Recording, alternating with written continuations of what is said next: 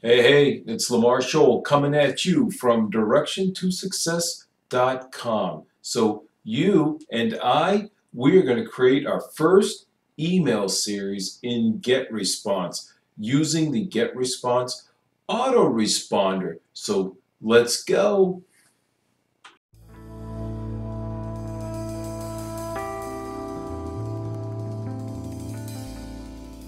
All right, so you got GetResponse open, you're in your dashboard. So the first thing you want to do is make sure you have a list created. This is where the email address is going to go. Then when we create our autoresponder, it's going to be attached to that list. So I'm just going to give you an idea overall, like I'm going to go through the list, go through like a typical autoresponder setup, and then we'll do bits and pieces for creating a new one just to give you an idea of how to get started. So the first thing I'm going to do is take you back into some contact lists that I have. And then what I want to do is down here at the very bottom, we're going to talk about this one here, this SAN prospects, right? _1. So if you don't have a list created, you're going to go up here and create a list. All you're going to do is give your list a name. And I just don't want to put one in right now because GetResponse won't let you reuse that name once it's in the database. So, but you're going to type a list here that means something to you, right? So you're going to recognize this. So this newly created list are what we're going to connect to our autoresponder in a few minutes here. So if you open the list up right now, you can see there's no names in this list. It's a fresh list. So that's the list. So once you create that, we're going to go into the email marketing section. And when you come to the top here, we're going to go under autoresponders. And if you come over here in the top left, you're able to filter out all the other lists. So I've got many different lists in here, but this is the one we just talked about here in the very bottom, right? The SAN _prospects _1. I'm just going to check that in the filter and hit apply. So what we have here, let me just try to, there we go. It's good enough, I guess.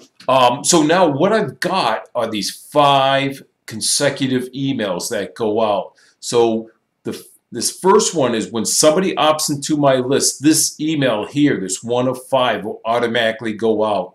And then the following day, the second email will go out, and then the third email, fourth email, and fifth email. And that's how this works. So what I'm going to do, so these have been created ahead of time, like I'm saying before. We're going to go through, and I'm going to show you exactly how to create the email, but I just want to show you how an autoresponder is set up. This is what we're trying to work to in today's video. So I'm not going to take you through all these because it gets to be pretty much monotonous after a while, but I want to just come all the way over to the right, and I'm just going to click on edit. So I'm clicking on 1 of 5. And for this autoresponder, I just gave it a name here, right? Chapter 1 of 5, hey. Now, what you're going to do is tell it what days you want this to go out when somebody opts in. So when there's a 0 here for a value, it's going to go out immediately. And that's typically your first one. That's what you want to have happen. And we're going to just come down here. So you're going to pick the list, and this is what I was telling you about before. This is connecting this autoresponder to lists that I already have in GetResponse. So here's my SAN prospects. So it's already attached to that list. And you notice this email, will go out immediately. Now we can delay that. You know, if you want to, I'm not going to select that. So you can delay up to, I believe, 24 hours. I don't know why you'd ever want to delay, right? People are in a hurry to send stuff and receive stuff, all that in today's world. But anyhow, the next thing, you can filter out what days you do not want this email to be sent. So today, say today's Saturday, and if I don't have these checked and somebody opts in today, it will wait till Monday to send it out. Again, I don't know why you would want to wait, right? I always have things go as quick as can be, right? They need it yesterday, or we want to send out as quick as possible. So like I said, if you find out like Thursdays and Fridays aren't good days to send out email, then that's what you do. You just uncheck it. The next thing you're going to do now for this autoresponder, you're going to create a new email message. And like I'm going to show you as soon as we're done here, that this is blank, so we're going to have to go through. But now this is the email I have in here. If I want to make changes, I can go in and edit this message. So I'm already showing you a created autoresponder. So you're going to give it a message name. This is basic. This is used for your records. The subject is what the person will see when they receive your email, right? This is the subject of your email. Now, I want to talk about, before I get off subject, I'm sorry, I want to just mention one thing real quick. You can personalize that subject. So if on your landing page, if you take their name, a last name, first name, whatever, you can add this field. So if I want to go like, this won't make sense, but if I put a space after the 5 and I want to grab their first name that came down from, say, my landing page, if that's where they're opted in, I just click on that name field. So if their name's John, this would just read, hey, chapter 1 of 5, John. So that's how that works. Just to let you know, you can personalize your headlines a little bit, or subjects a little bit. The next thing I want to mention, and this is very important, for your from email, you do not want to use, you don't want to use a public email like Gmail, Yahoo, Outlook, any of the free email clients you don't want to use. If you do, most email services treat this as spam, and they take the email you're sending, and that would be one reason why it would hit the spam folder. What you have to do is create a private email address. To do that, you need to create a domain at one of the registrars like GoDaddy, Namecheap, and then once you register that domain, you're going to create a private email address under that domain. And you can create multiple email addresses under a single domain. There's no problem with that. And if you don't know how to do that, I have a video that shows you how to do that for Namecheap. So setting up a private email address for Namecheap, and I'll leave a link below in the description. So that is definitely one thing you want to do. The other thing you want to do is like your from and reply. These should match. All right. These always should match, because GetResponse, I can't remember what it was called now. There's some error message that you get, and I'm not sure why you'd want them different. If somebody knows, leave a comment below. That would be great, because I'd love to know. And then the next thing you're going to do, this is the actual section where you actually compose the email. You just have to wait. So this is an email I've done here already, right? And once so you'd sit here for, type away, create your email. And then you'd want to go to the next step. And this will bring you back to the beginning where we were in our edit autoresponder. So now you have two choices. If I hit save here, the email will go to my list or stay in the autoresponder will get created with all the updates.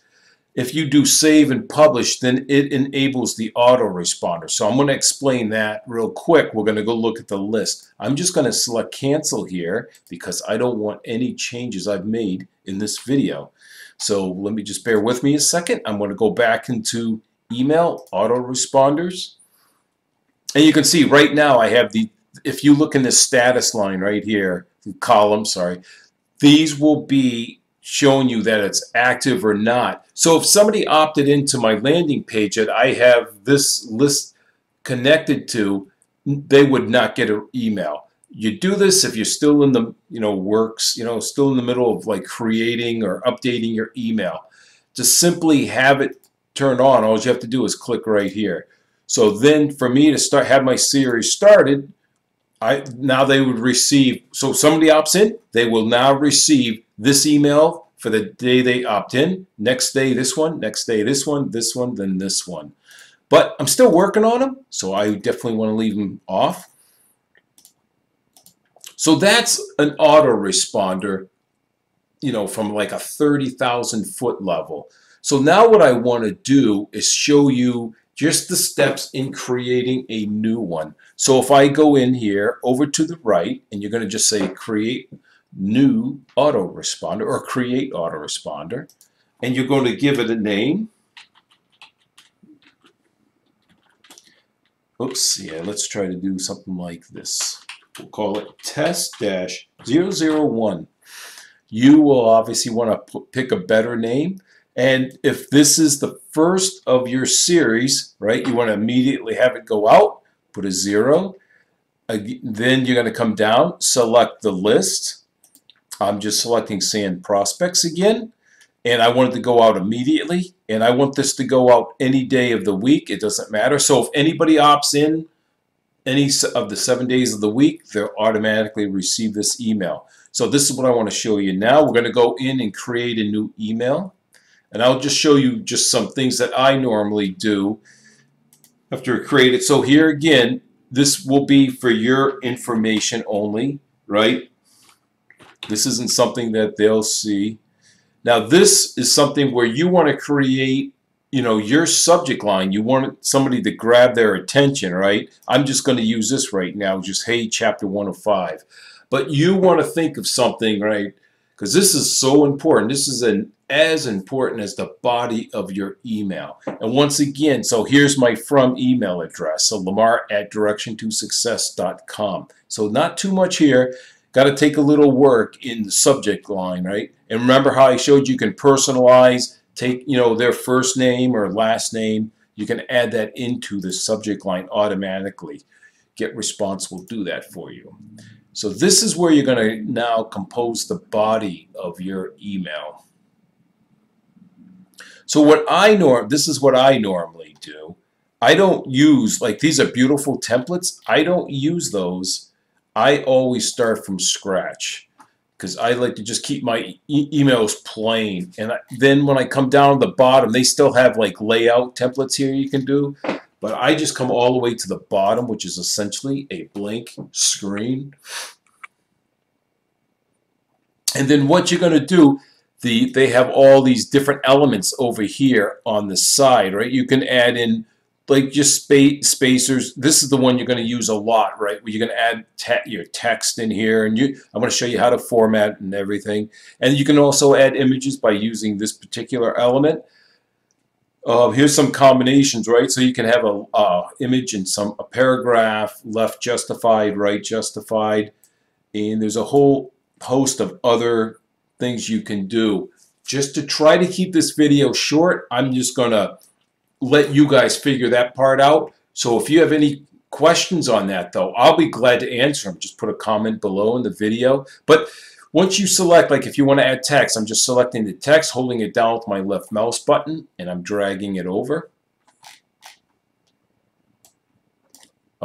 It's just taking a while here.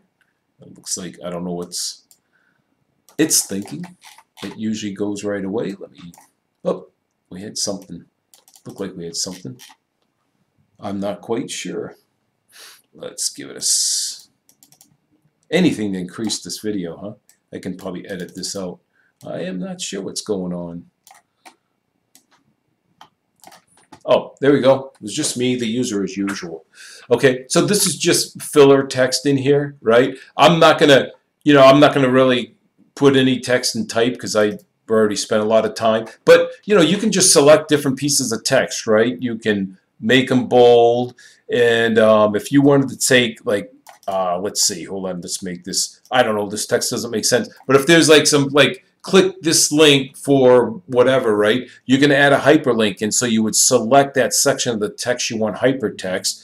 You're going to come down here and click on the link button. You would add your URL in here, right? So you could do something like, so that would be a URL, and we say OK. So you can see how it basically turned it into a hyperlink.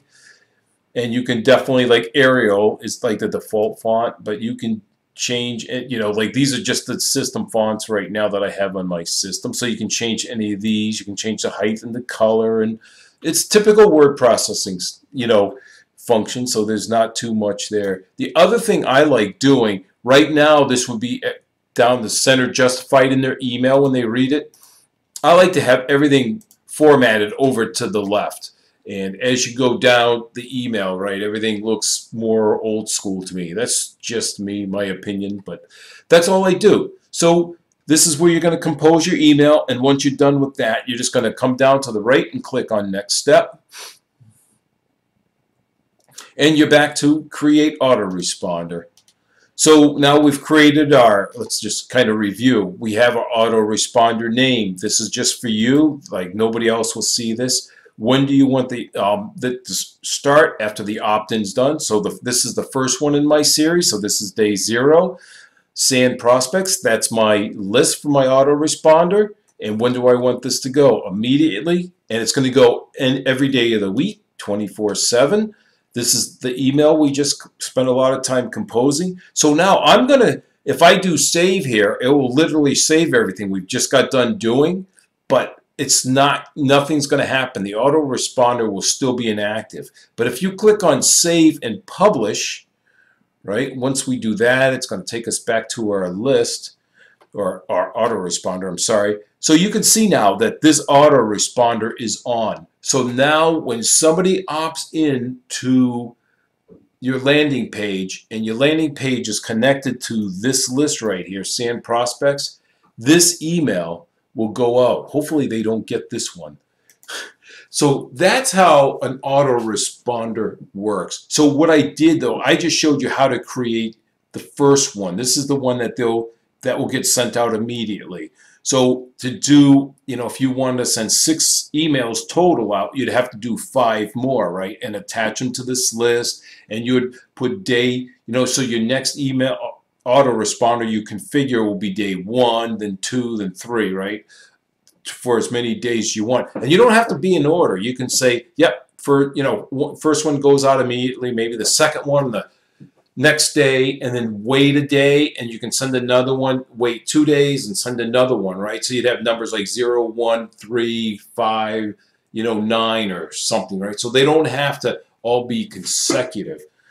So I hope you enjoyed this video. I know it went on a little long. I'm going to show you a little bit more details in the email editor, maybe in another video, because this thing will be way too long for the both of us, and especially you. So with that in mind, I hope you have a great day, and thanks for watching my email. And if you got any value out of this, smash that like button, subscribe to my channel. Any questions, leave a comment below, because I'll be glad to answer it. Thank you.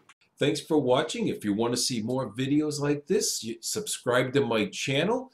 And if you have any questions at all, leave a comment in this video. I love answering comments, and I reply back to each and every one of them. And also, if you like the video, go ahead and smash that like button.